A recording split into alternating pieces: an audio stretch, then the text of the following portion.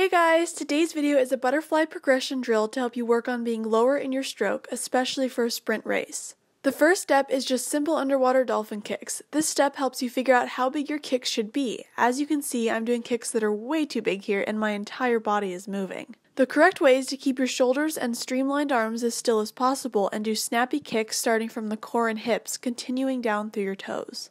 The second step is using that same small snappy kick while doing one-arm fly. This one-arm fly step is different than a drill for your arms. For this step, breathe to the side and keep your arm as low to the water as possible. Keeping your other arm straight under the water, do just one arm for each length and focus on adding in those arm strokes with the snappy kick we just worked on. Before this third step, I want to mention that if you're one of those magicians who can somehow use a snorkel for butterfly without choking on water and dying, you can definitely use one for any of these upcoming steps to help you stay lower. Unfortunately, I am not so gifted, so I won't be using one. If you can't use a snorkel either, just try not to breathe. The third step is more advanced and uses a kickboard between your legs. As you can see, if you try to do dolphin kicks or dive up and down too much, the kickboard is impossible to hold on to. Keep your hips as stationary as possible with your arms low and fast. If you guys are thinking that this step is really similar to my butterfly pull strength drill, it is, but also isn't.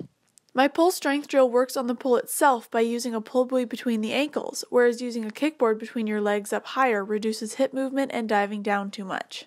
The fourth step is to keep the same arm strokes and body position as the kickboard drill, but replacing the kickboard with fast flutter kick. Again, without breathing, keep your hips up and sweep your arms quickly across the surface. If your arm comes up too high or you try to take a breath, it will be really difficult to keep your hips up at the surface, and this step will be pretty much impossible. Keeping your hips up and stationary with your arms low will help you glide across the water.